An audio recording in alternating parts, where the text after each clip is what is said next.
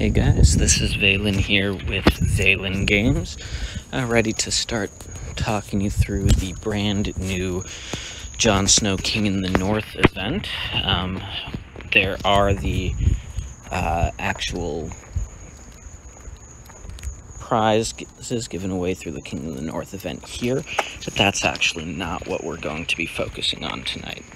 Tonight we're going to be focusing on the story campaign over in the legendary events Weirwood Tree. This will of course become available to everybody today. Depending on your time zone will determine exactly when. Now, as you can see, this works a lot like the Daenerys Targaryen event, in that it starts with 5 story modes where you're going to get the character at a overpowered level, and then you're going to work with your own version of him, which you will get as a prize through easy, normal, and hard challenges. Now, I've already gone through the first of the story modes, and you guys are going to work through that one again with me, and then through the remaining 5 for this video. Now, before we get in there, let's take a glance at his kit over here in the hearth. And if we scroll on over to him, we can start taking a look at what he's got so we can know what we're doing in the story mode. So, of course, we've got his main ability, Decisive Strike. This deals 150% offense damage to one adjacent enemy, plus extra damage equal to 30% of the target's missing health. So, bottom line is, anytime he attacks an injured enemy, this is really going to give him an extra bit of a boost, and the more damage that enemy is, the harder he's going to hit it. I can't be certain, but I do suspect this is going to be nice against those high HP bosses. And it works very well with his second ability. When defeating an enemy, reset Decisive Strike's cooldown time and gain 50% bonus damage for 1 turn. So in other words, he's going to be able to use that special again and again if you put him in a situation where he keeps taking down enemies. So really using his soldiers to really soften the enemy up so that he can go take them out with that main ability is really going to go a long way in terms of defeating the enemy. And then finally, we've got his third one, which is all allies have 1 bonus movement and 10% bonus damage boost.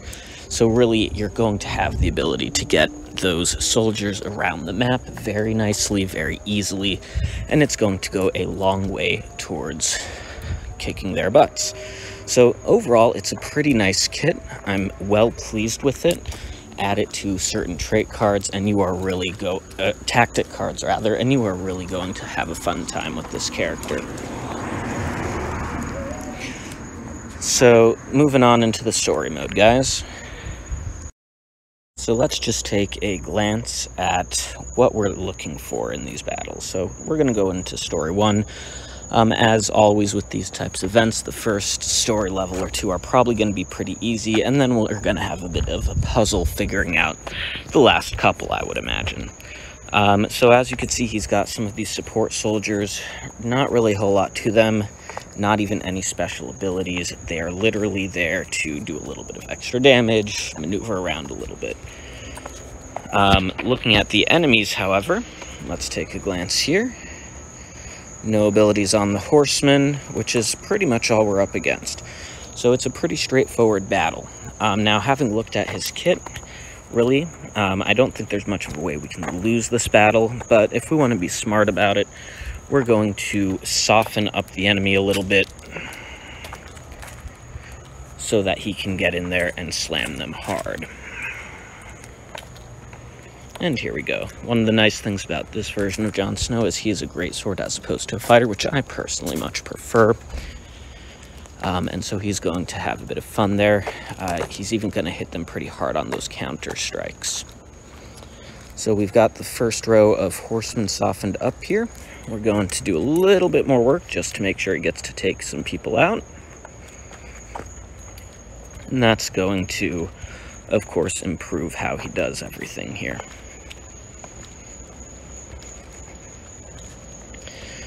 Alright, so let's move into this. I'm not going to use his main ability right now.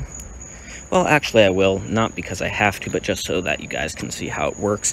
You'll see since he takes out that horse, he's going to have that main ability ready to go on his next turn again, so he could take out that horse there. And it really doesn't matter that these guys are taking out all of our extra soldiers, because he's really just going to kick their butts on those counter strikes. Most of them are half dead at this point, other than the one who he's going to be able to kill with his main.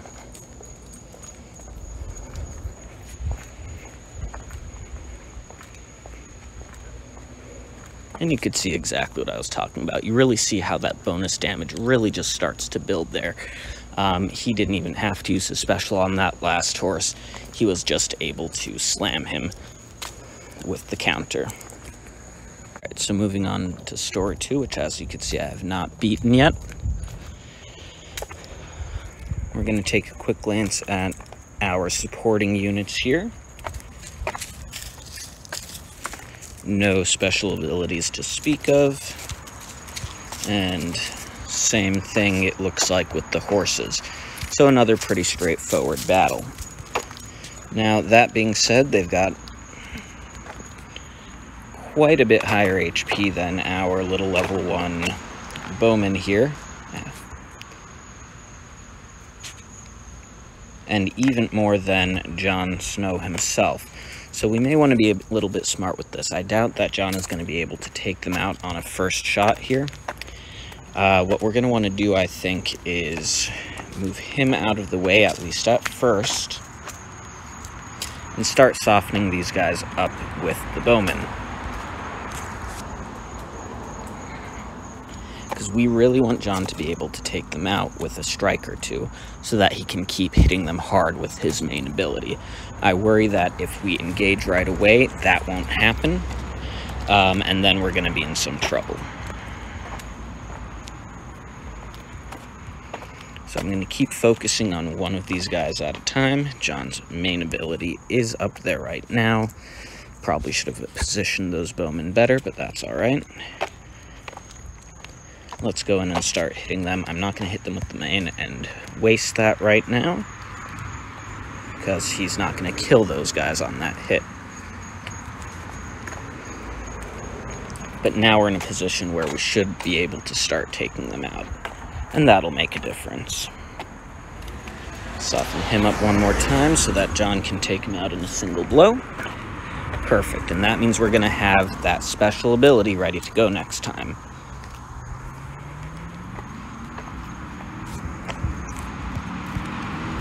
Take him out again. Perfect. And let's soften up this guy so that Jon can take him out. Beautiful. And that, my friends, is Story Battle 2. Alright, so moving here to Story Level 3. Let's take a look. I suspect we're going to be in another position where we have guys with no abilities again. Though this time we have Horsemen, 350 HP. God, that information thing is tiny, and I have big fingers apparently, guys. Sorry about that. Alright, so no abilities on our guys. Let's take a glance at their Horsemen. Still no abilities. 340 HP. These guys don't look too bad. But what's the Spearman doing here?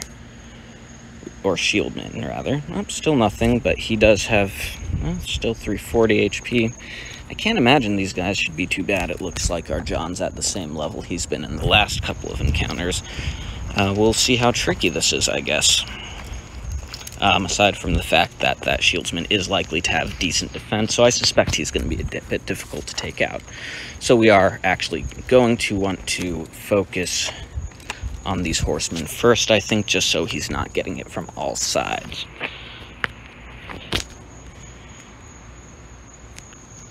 I'm not going to let him engage right away. I feel like that's going to be a losing proposition.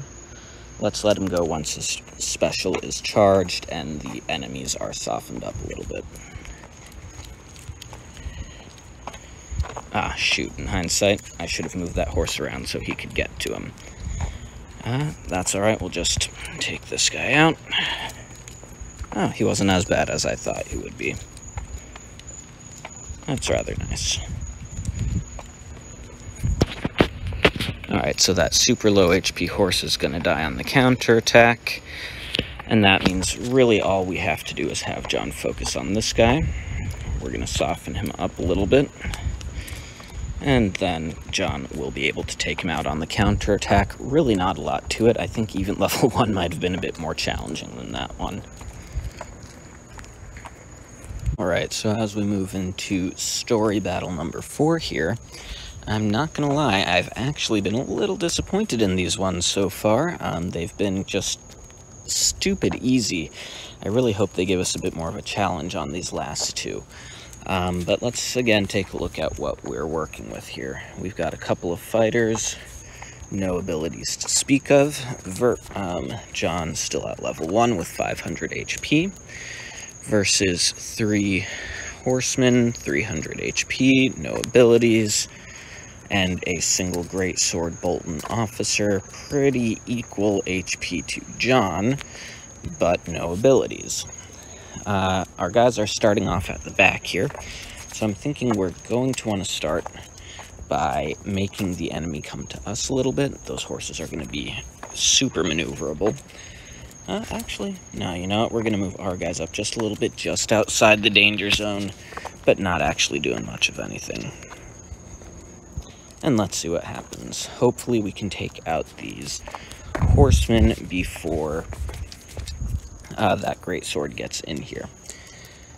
So, looking at this carefully, we're going to hit these guys right here. John's then coming swinging with his big sword. Doubt it's going to take him out in a single blow, but should hopefully... Oh, look at that. Did better than I expected it to. So he's actually going to have a special ability ready to go up against these guys here. I'm not going to bring him into play with the greatsword just yet. What I'm going to do is I'm going to soften up this guy. Counterattack's going to kill my fighter. Oh, man, I'm off on my estimates.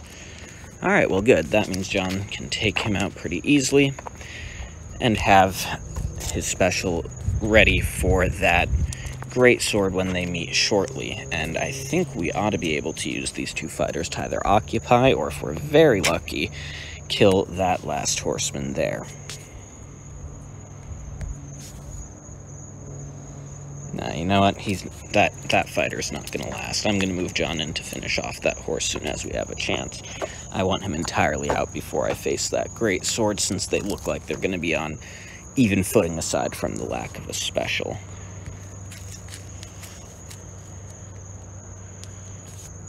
Alright, so we're going to finish off that horse, get that special ability charged up, and since we're still out of the distance of our greatsword here, it means John can go in and hit him right off the bat with the special before he ever gets a swing in, meaning our victory is basically guaranteed here. There we are, not too shabby. Alright, so as we move into story number 5, I'm actually happy to say that this one was a little bit more challenging than the last ones.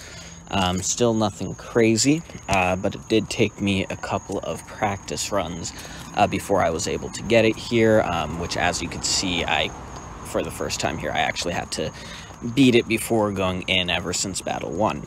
But that being said, it's still not terribly difficult, but it is a bit more fun to play around with, particularly because, as you can see by looking at our shieldsman here, we finally have Jon Snow's ability, or rather the King of the North's abilities coming into play here with the extra damage boost and the extra maneuverability. If I didn't point it out in the last couple of runs, but you may have noticed yourself that those weren't actually taking effect in battles 1 through 4 of story mode.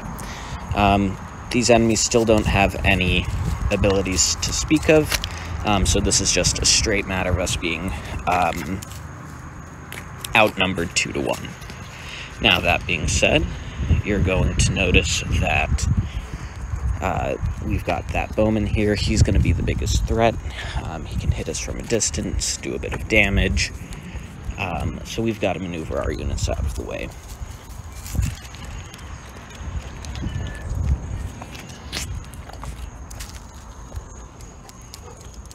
And the idea behind doing this is it's going to allow us to take out these weaker units first so that we can't get ganged up on at the end. We're going to let Jon Snow very quickly... Oh, why is he not letting me use his special ability there? That's weird. Ah, I was selecting the wrong unit. Okay, so we're going to let Jon take out that fighter real quick here. We'll get our shieldsman softening up that horseman. You're going to see these other units come around.